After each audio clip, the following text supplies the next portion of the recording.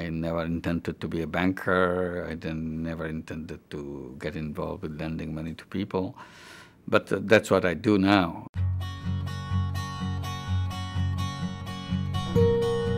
It's because I wanted to find a solution to a problem. Poverty is not created by the poor people. Poverty is created by the institutions that we build, the failure of those institutions to address the needs of the human beings. One day as I was going around in the village, I see a woman with torn clothes sitting in front of her house and making bamboo stools. So I went near her and started talking with her. She started explaining she makes only 2 pennies a day. Then she explained that she doesn't have the money to buy the bamboo which goes into this bamboo stool. So the trader lends her the money, 25 cents, with the condition that she has to sell at the price that he decides, not the market decides. As a result, she gets only 2 pennies. He actually converted this woman into a slave labor. And I thought I can give her 25 cents. She doesn't have to go and borrow the money from him. But I resisted for a while. Let me see what this means. Next day, what I started doing, I went around in the village. So when my list was complete, I had 42 names on my list who borrowed from the moneylenders. And the total money they borrowed was $27. I couldn't believe people have to go through so much humiliation, so much torture because of this tiny little money. The problem is difficult, but the solution is so simple. If I give this $27 to all these 42 people, they can return the money to the moneylenders and they will be free. And that's what exactly I did. And I asked myself the question, if you can make so many people so happy with such a small amount of money, why shouldn't you do it more? And ever since, I'm trying to do it more and more and more.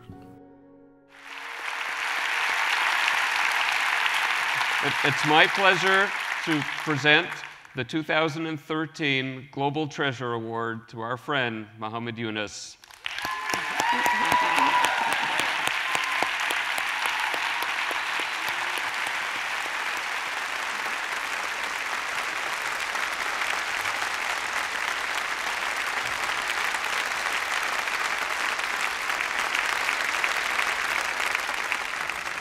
I guess you figured out why I got this prize. In case you missed it, I'll tell you. I'm a very good friend of Jeff. That's why he created a special category, because he couldn't fit me into any other place. Thank you, Jeff, for this friendship. And we are celebrating this evening social entrepreneurship, and that's why we're here. And one of the biggest roles played globally by Jeff is to bring the social entrepreneurs together. Itself, by bringing them together, it's a very explosive thing that it leads everybody to the next step. Shaking hands with each other, looking at each other, learning what they do, and they want to do it themselves. And that is a fantastic role played by Jeff, Skoll Foundation. And I want to propose a big applause for Jeff. We have applauded everybody.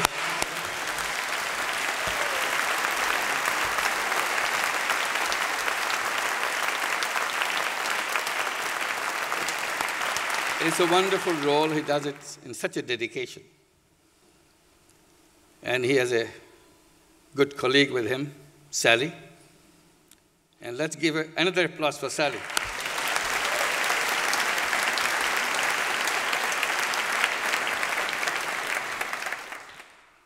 Well, you heard all these stories today. Each one is more exciting than the next, more inspiring than others. But this is what creates a new horizon for all of us to look forward to see what can be done. And it's within our capacity. and the people who are honoring today kind of led the way. And that will become something which will change the world.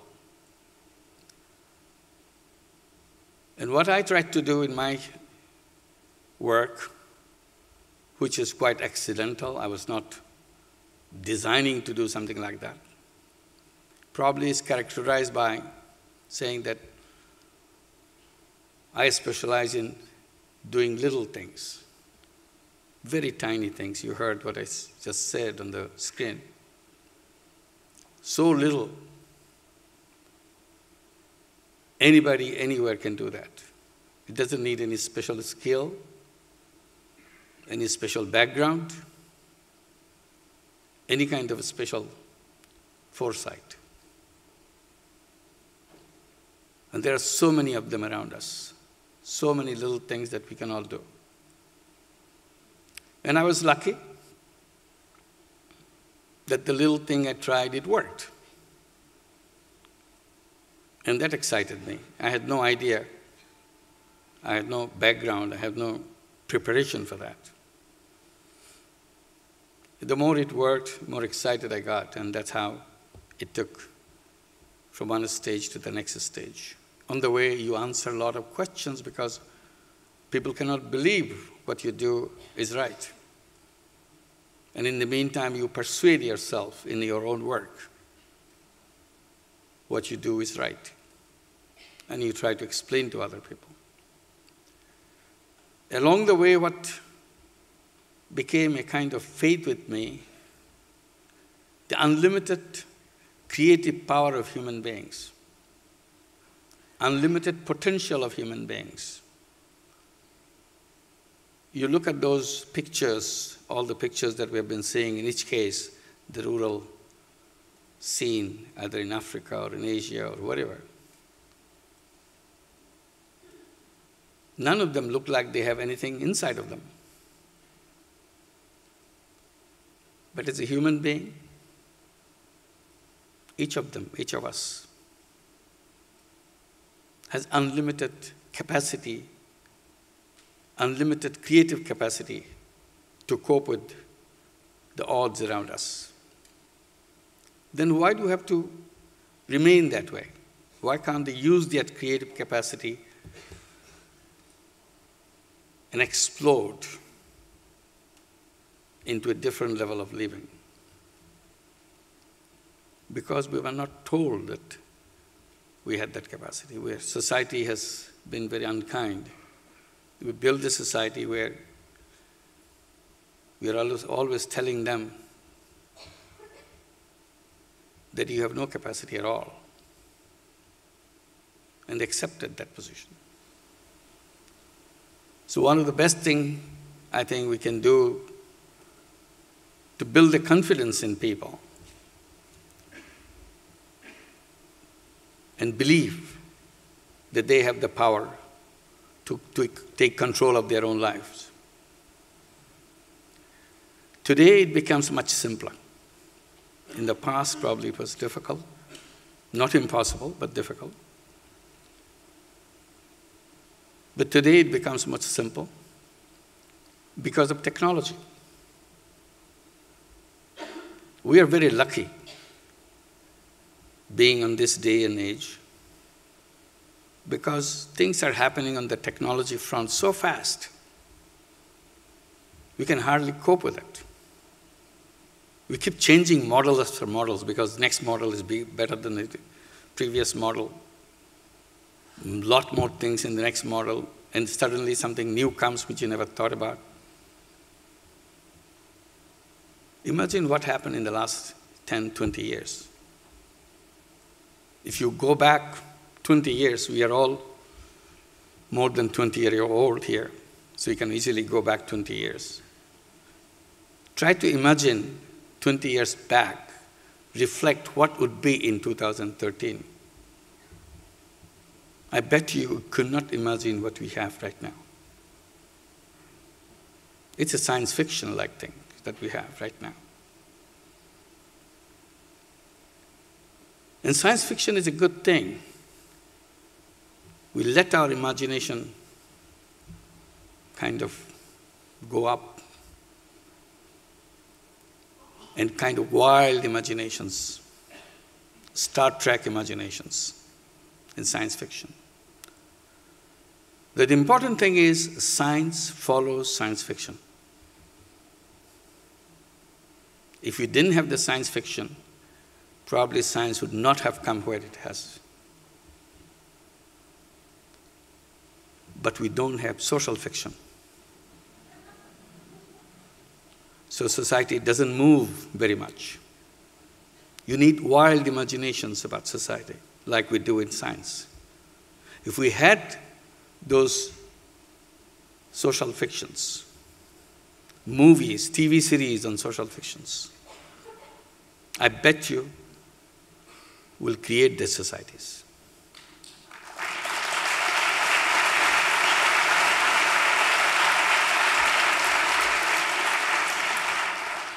When Salman Khan stands up,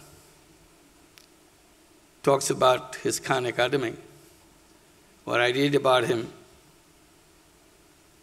I listen to his speeches, always comes to my mind. We won't need Oxford anymore. Whole world will be one big Oxford. We need only one global university, the best. You cannot beat them. It's possible today. But since we don't have social fiction, we don't imagine that. So the Salman Khan has to do it in his own way, whatever he does. And everybody becomes curious, but still it doesn't come in the shape it's ready to be. We can change everything by applying the technology. One thing I have been saying many, many years, I say someday we will have some gadgets which will be like Aladdin's lamp. And a poor woman in the village of Bangladesh, she will touch the gadget, and the genie will come out of it, from the Aladdin's lamp. And genie say, "What can I do for you?" And she will say, "Look, I'm sick. I cannot do anything. I have to work. Otherwise, I cannot finish my work that I have to sell." And the genie will say, "Don't worry, ma'am. I'll find everything for you so that you'll feel better." And he will arrange everything. I thought I was talking about some very, very distant future. Today, everybody has that Aladdin's lamp in their pocket. It's called a cell phone or a mobile phone or whatever you want to call it. You touch it, digital genie comes out. What do you want? You want the restaurant, weather condition, or whatever, all those apps that you are fond of. You touch them, digital genie answers your question. But digital genie answers your question to the extent manufacturers of those genie thought about. If the thought process of those manufacturers we could impact on, and in addition to giving information about the restaurants and their menu and their which dish is better than the others, they could have given us concrete solution to the problems that we have around us. Like today, there's absolutely no reason why anybody in the world should be illiterate. No reason. Digital genie is just ready. But nobody has prepared the digital genie to do the job. Learning to write, learning to read, learning to send letters would be such a fun thing for everybody. I see 80-year-old grandma and 5-year-old granddaughters fighting over this gadget. Who would like to have it so that he starts writing letters and so on? Because it's so easy to find out how to do that. Education should be fun not a drudgery. But the way we design things is such a scary thing. Going to school probably in most of our countries is the most scary thing for kids, which shouldn't be. So it's a question of how we design things. Our resources are right in our hands, but we are not putting our mind into it. If we put our mind into it, it will happen. If we imagine, it will happen. If we don't imagine, it will never happen. So that's the power of social entrepreneurs. Imagine things that doesn't exist now, but must exist tomorrow. Another fate that comes from the changes, the first change of the world. Every day we see what was used to be impossible just became possible and became routine. Forgot that one time it was impossible. Making photocopy was such an impossible thing in our lifetime. When Xerox machine came, what a wonder of the wonders. People forgot that there's a company called Xerox. But that was the miracle. Today, nobody worries about it. So if at that speed impossibles become possibles, it will be hard time to make a list of impossibles in 20 years, 30 years down the line, because you can't find anything what you call impossible. But all the right kind of impossibles would be addressed if we start imagining that. So that's a challenge to us. Why should anybody in the world be a poor person? Why can't we imagine a world not a single person will be a poor person? Is it that impossible? We're talking about human beings, not some stones or some objective without life or anything, intelligence. In a human being which has unlimited possibilities. Why should anybody be unemployed? Have you ever thought about it? Is the person who is unemployed is responsible for his unemployment? Is there something wrong with him? Wrong with her? No. He and she is a very capable person, very intelligent, very active person. Then why is she unemployed? Have you ever answered that question? Is it his fault or fault of the system? Why the system should condemn people? Shouldn't be the other way. People should be condemning the system. People is far superior than the system. But we accept the system as it is. We don't question. Let us question and redesign. We'll have a new world for us. Why should anybody be on welfare? Is there something wrong with that person? Nothing. But we got used to it. We ruined their lives because we accepted it. So you can go make your own list. Just ask the question, why? Nothing wrong with the person. Absolutely nothing. So it's all a question of putting our mind and redesigning here a little bit, here a little bit, or redesign the whole thing. And all these systems, institutions, the policies that we inherited for hundreds of years are not appropriate for this century anymore. Because our technology is taking us far ahead of the capacity of the institutions we built. So that's the challenge. That's what the social entrepreneurship that I understand is all about. Congratulations. Thank you very much. Thank you.